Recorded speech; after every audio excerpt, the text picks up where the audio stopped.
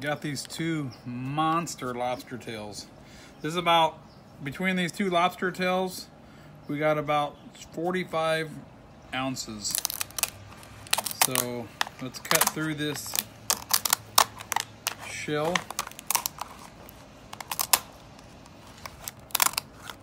That way we can get the meat exposed. Probably can't do all this in a minute, but we got to get the meat propped up on the shell, get it seasoned, and then I'm gonna get some smoke, some of that Traeger smoke, get in there. Obviously a good pair of kitchen shears for Messermeister will get the job done. So now it's just kind of like opening it. This is always the part I hate, but